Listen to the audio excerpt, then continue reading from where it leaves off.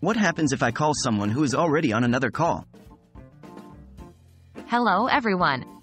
Today we're going to answer a question that many of us have asked ourselves at some point. What happens if I call someone who is already on another call? Let's dive right into it. The basics of call waiting.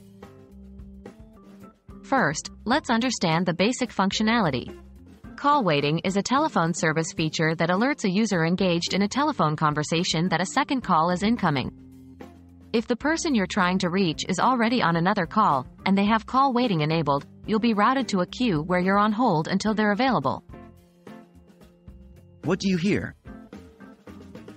When you call someone who is on another call, you might hear a normal ring, a beep, or some sort of tone, indicating that the call is waiting.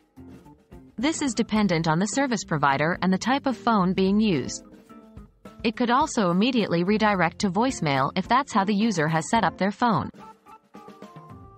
What does the call receiver experience?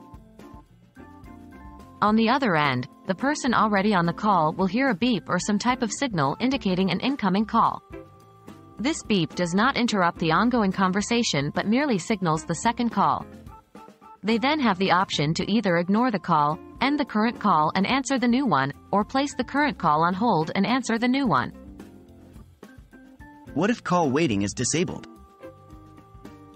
Now, if the person you're trying to reach does not have call waiting enabled or is in an area with poor service, your call will typically go straight to voicemail.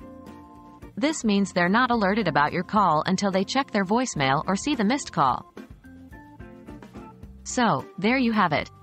What happens when you call someone already on another call depends largely on the features and settings of the phone service being used. Remember, if your call doesn't get through, it's not personal, it's technological. We hope this video has cleared up some of the mystery. Thanks for watching.